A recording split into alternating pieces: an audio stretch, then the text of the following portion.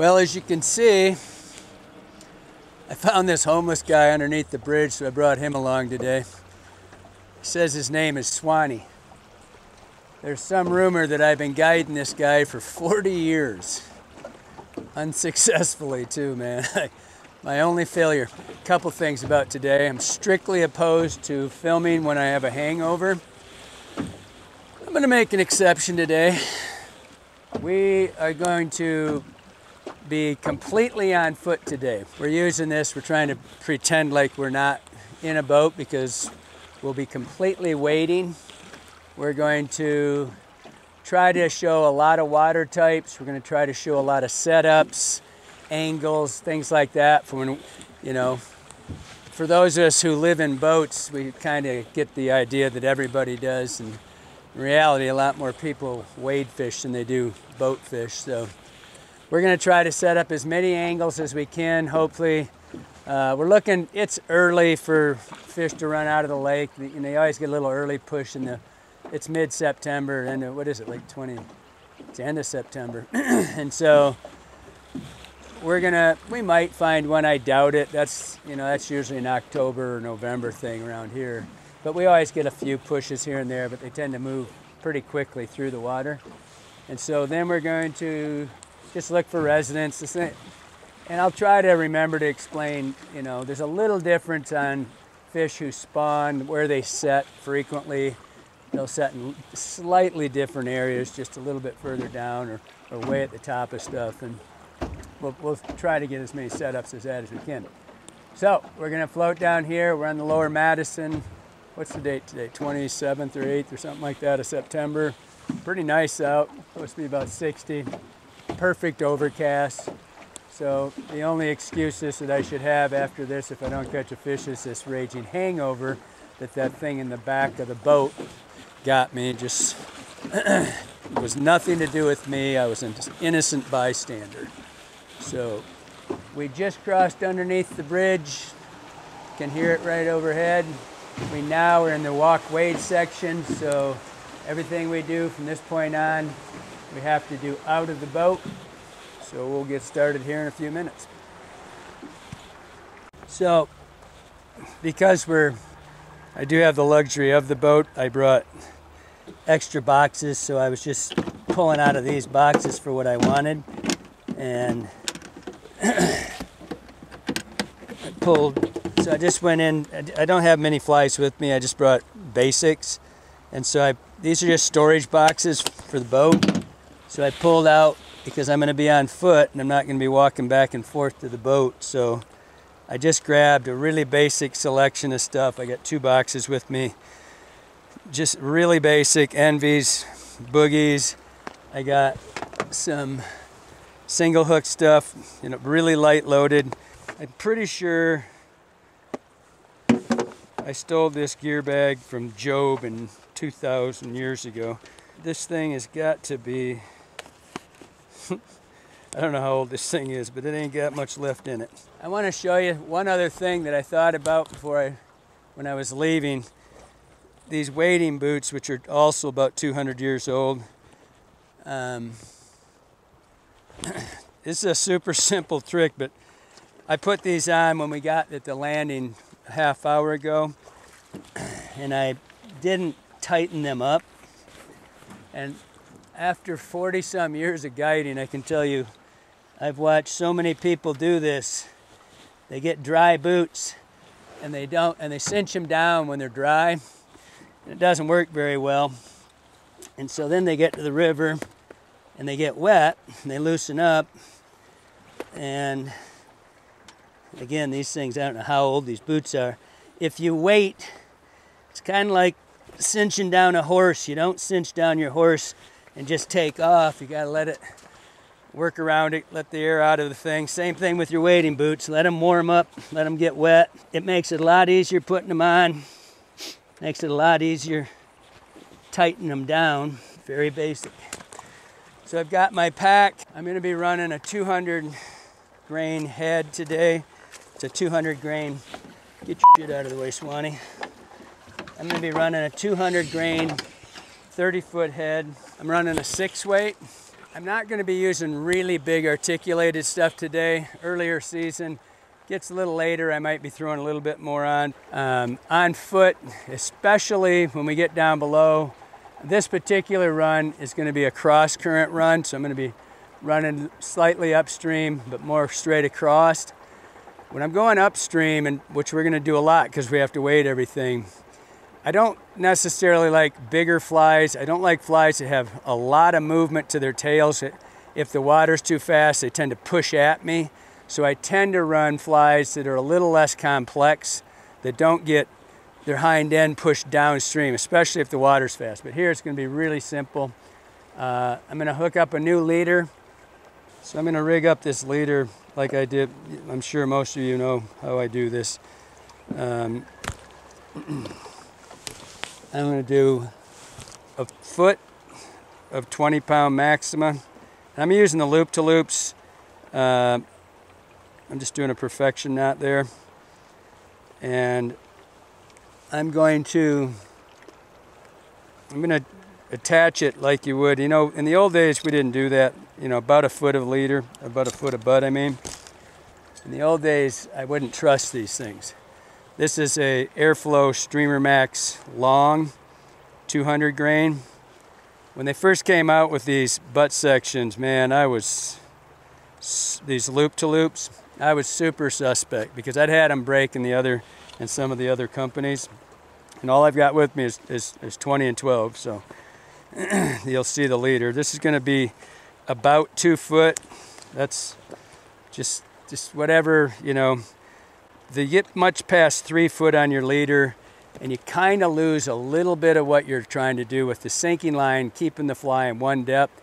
The fly line's going to sink the fly, and if you get a really long leader, you get a fly way up above your line, and you know, our retrieves are so short, we're just not out there, and I'm going to harp on that a lot about distance of cast because I just really prefer people to fish pretty tight. And on foot, I'm not as worried because you get to cover the water. If you're in a boat and you're moving, it takes about 11 seconds to do a complete pickup, roll, cast, retrieve. It takes about 11 seconds to do that. Like that knot should have taken about 9 seconds, but I missed because something that happened last night. 6 beers. 6 beers runs down my chin. Okay, so that's my entire leader. So I'm doing a loop-to-loop, about a foot, then about 2 foot up here. And again, you can change that up if you want. Some people like to go 4 feet. I don't know, the whole idea that the fish is looking at the leader is such a crock. You could tie to your fly line. They're going to eat this thing. The flies, even on a small streamer like that, they're locked on the fly. They're not locked on the size of your leader. So that's the line. Like I said, it's an Airflow. It's a 200 long Airflow Streamer Max. The rod is I'm using my rod, the Streamer X, Echo Streamer X. This is a 6-weight. I tend to fish I almost exclusively fish 6 weights on foot. I have a real tendency to get tennis elbow, especially later in the season when you've been throwing a lot of stuff. And so the heavier rods just are a little harder to load, just not much, but just enough so, you know, can make that tennis elbow flare up. But mostly on foot, I'm seldom casting long enough to have to really get a bigger line, and I'm usually not fishing big enough flies to carry it. So I get into 7s. When I start looking at 5-inch flies and above, I'm full on 7. But anyway, it's a Streamer X. I'm using a Nautilus reel. I like these reels. I like everybody has a preference on their reels. And you know, one thing I do poorly on my YouTube and on my other channels, I never ask people to hit the like button. I don't know why. I really wish you would. But I never do it. I always feel like I don't like to self-promote the stuff, like one person's reel over another. I like to promote what I like about reels. And I love the Nautilus. I've been fishing it for a long time. Mostly, I like skinny, tall reels. They pick up line and hold it without coiling it much. I don't buy into drags so much. They've all got great drags nowadays. I use very little drag when I'm fighting fish. They're gonna run the more you drag a fish, the more tendency it's gonna have to go downstream, which is a kiss of death. So I don't really care about that. But, and again, short leader, went over that, rod, Nautilus reel, and again, mostly what I like is just the tall, I like the tall, skinny reels. They pick up line very quick and they're really smooth on their exit. When the fish is running, there's very little, you know, when they get stuck in the line. And again, like I said, I hardly ever say like this page. Really appreciate if you do. I don't know if I've ever said that. Mostly it's because I don't want you to think I'm trying to sell product, but we really do appreciate it if you hit the like button and tell all your friends. Let's go fishing. Any fish in there has got to come off that bank and race out to get it. So I want it to hit pretty hard. I want it to hit the surface pretty hard because that's the telltale to the fish that something's there. So I'm gonna come in here, I'm gonna splat that down pretty hard and tell any fish in there that something hit and it's running right at the tail out. He did exactly what you said. He followed it all the way out. So fast in there, I can't. He came off that bank quite a while. Just a little feller. He just got balls.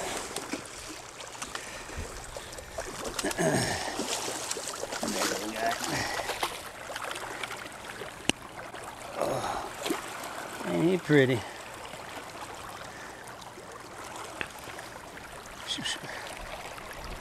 Don't get prettier than that, buddy. Grab him. That's kind of a weird one. That we were trying to fish that little short. The wind's howling down here. I was trying to fish that upper. We came down to this point. Braden told me he saw a fish here once with his dad that chased the fly like 10 feet out. I threw into that, trying to hit that soft bucket 8 feet off from shore, and I saw the fish coming from behind it, and it ate it right in the middle of that, just about 8 feet off. You can see, we were talking about it earlier, about it's kind of flattened out right there. It's sitting right, just came right off of it and hit it in that pretty shallow water. So that was on black. And I'm kind of moving, I'm encroaching on these things. First, the fish don't care too much. But secondly, if I stay back too far, when my line hits the water, if I stay way back here and I throw for this bank, right? And I throw it over there and I'm coming through, this surface current's catching 20 feet of my line and just nuking that fly out of there.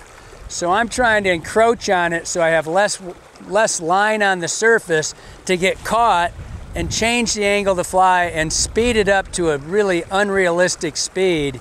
And so it just nukes out of there. So as you see, I'm gonna get as close as I possibly can so I can control 2 or 3 feet of that initial spot where it hits, because otherwise I'd get swept out of there really quick. We're gonna run over to this flat spot right out here. This water's pretty insignificant, but it is a little pushy. And I want to show you something that I learned from reading the Bible of Fishing, Joe Brooks Trout. If you want to see something that's amazingly stable, put your rod in the water. Don't push it down on the bottom.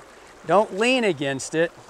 Simply put your rod in the water like this, and you'll be amazed. You're not leaning against it, but it's an incredible stabilizer.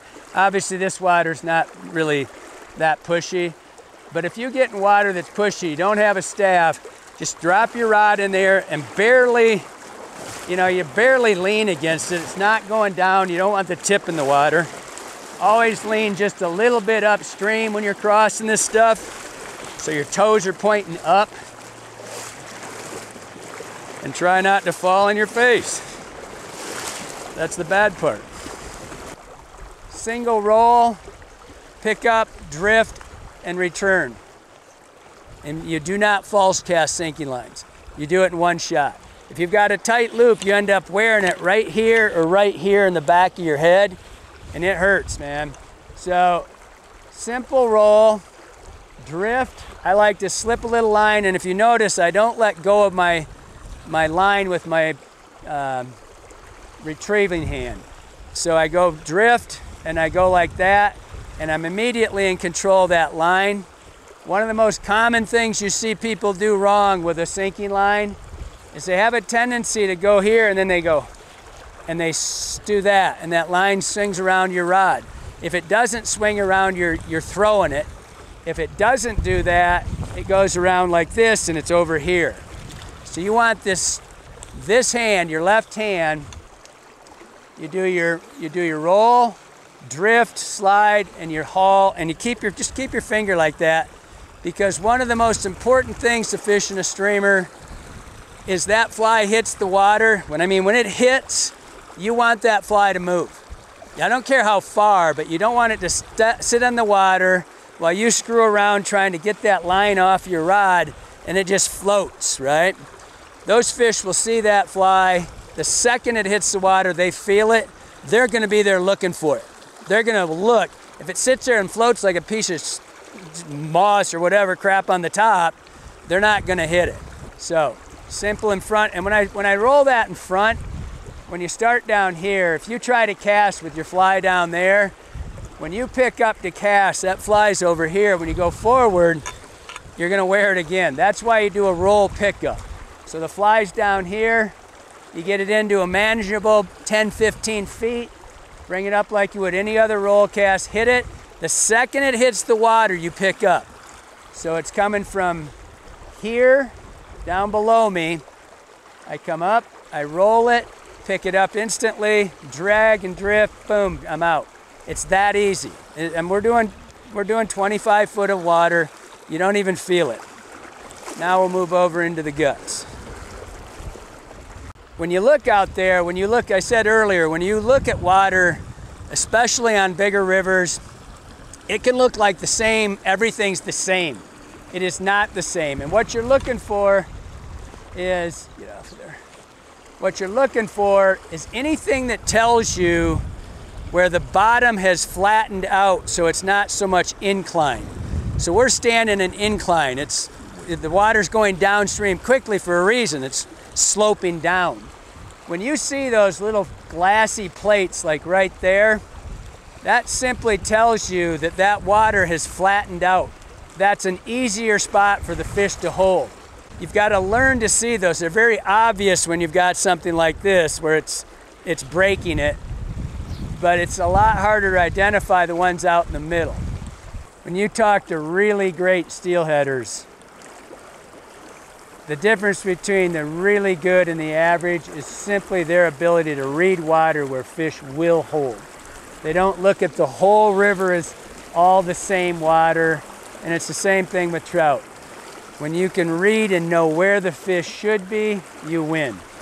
Because it doesn't matter what fly you throw at them. If they're not there, they're not there. Can't eat what's not there. I frequently tell people I don't swing flies.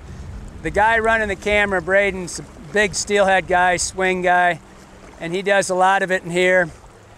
But I'm gonna break this down just like I was running steelhead if I was swinging.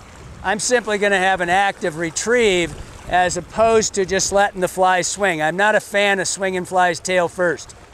So I'm going at about a 15 degree, and I'm slowing that jig down a little bit. I'm coming in a long angle across like this, and I'm moving the fly. I'm trying to keep it doing this, so it's going across, and I will simply step it out. I usually go about 3 to 5 feet on my next cast and do that 2 or 3 times, step down, but I keep that angle, and I keep coming across, so I'm sweeping the fly coming at me head first. So that's a 200, it's probably sunk. That runs 3-4 foot deep. I don't really worry about fishing real deep on these things. If there's not gonna be a fish riding in that heavy current, I've gotta find those soft spots. And if that goes over that fish's head, he'll come, even if it's a foot over his head, that's plenty. That's what they're used to doing, is they're ambushers. They're coming from the bottom. And so they're going to, that's not a problem getting them to move that far. I know there were people fishing this run already today. It's afternoon, and that's an experimental fly. It looked good. I like it, but I'd have more confidence with the fly. I know that I'm sure it'll fish. I'm just not. I'm going to switch over. I'm going to go to really the same color fly. I'm going to do another olive, which usually I would change colors, but that's just an experiment.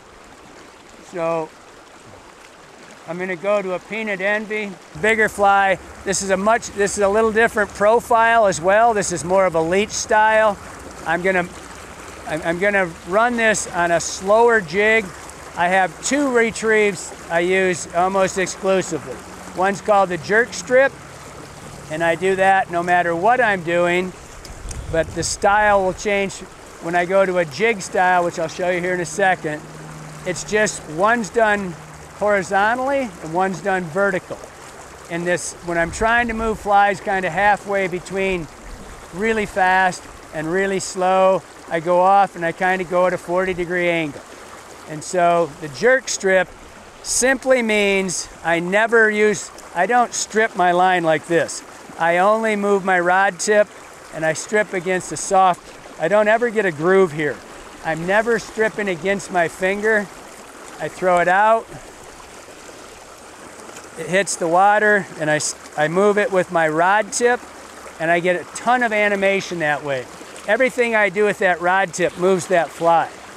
And so if I want it, damn it, if I want to get an eat right there, if I want it to move really short, I simply move it like that. If I want it to go long, like long pause, long, I just pull in a single pull. If I want it to go more up and down, now instead of going like this, I just simply lift the rod up a little bit more like that. So it brings the line up from the bottom. Today I'm going to probably mostly do a cross between those two.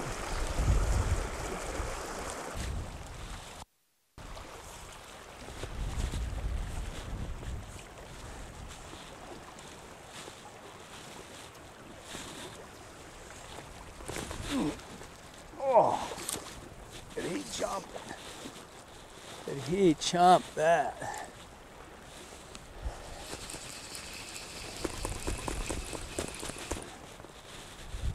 Oh, run, buddy.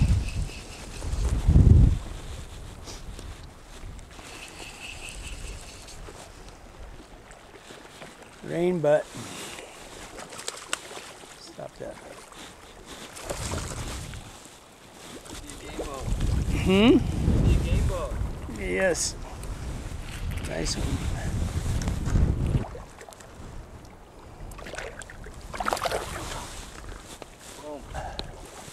Chromer.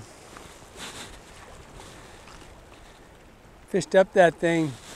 He came off the bank. He came right off. You could see he spun around. But we've been fishing dark all morning. Just started with white. Decided to go back to, it happens to everybody. You get the idea that you should be doing something.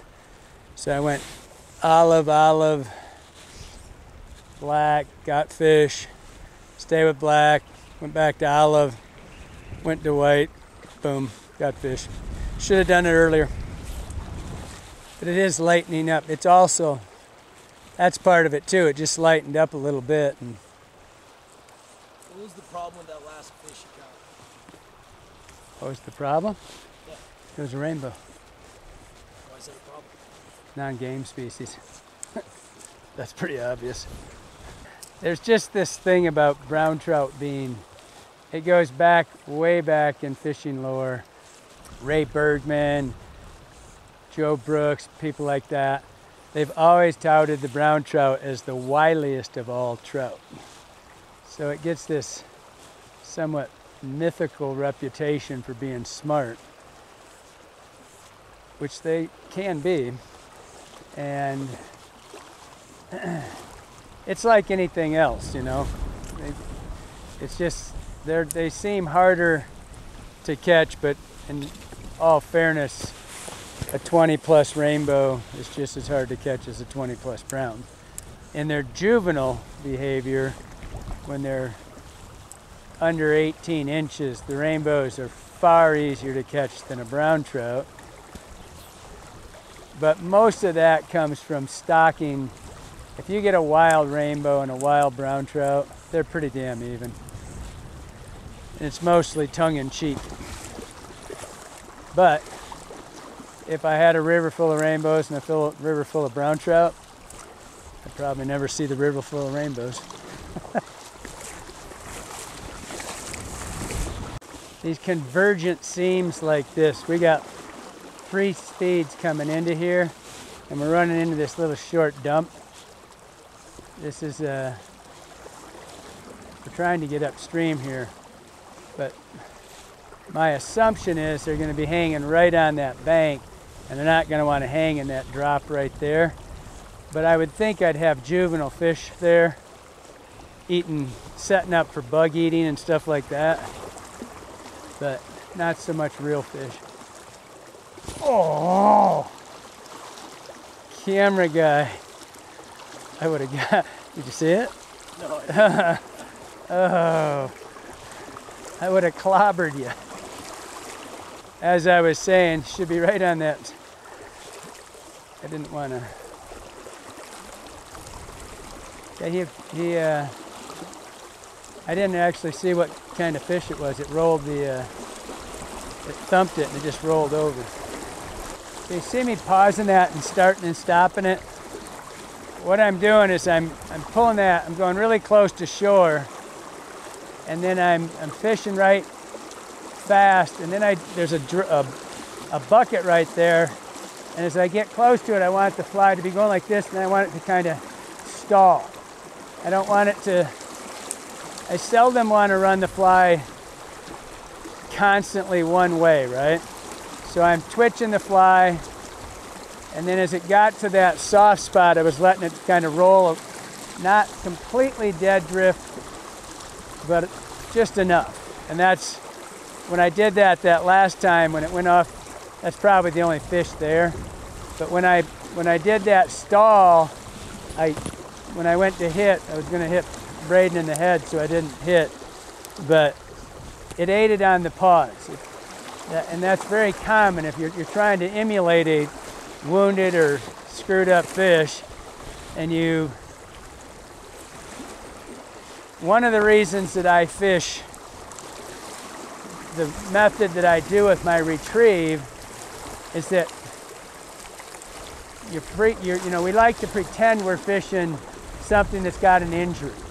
And so if the only retrieve you have in your arsenal is to throw it out there and do this, it's kind of hard to do anything but that. You can't do over, you can do that, I suppose, but it gets really complicated. When you do it with your rod tip, it is just so easy to just fast, pause, fast, big pull, pause. You can do all kinds of stuff. It's just it's a little bit more efficient. It gives you another arrow in the quiver. And you're never out of position. You're always ready to hit. Well, we covered a lot of material there. We covered not a lot of water. We fished for about 2.5 hours. Got 2 nice fish. Kind of a weird day. The sun's on and off, high clouds. But it worked out. We went through the color changes, showed you some angles, different places how we were fishing it. The river's pretty skinny right now, so we were kind of limited to not a lot of water, but we had enough. Like I said, it was a good day. Only spent a little time, and hope you got something out of it. Anybody can do it. Just get out there and try. Thanks for watching.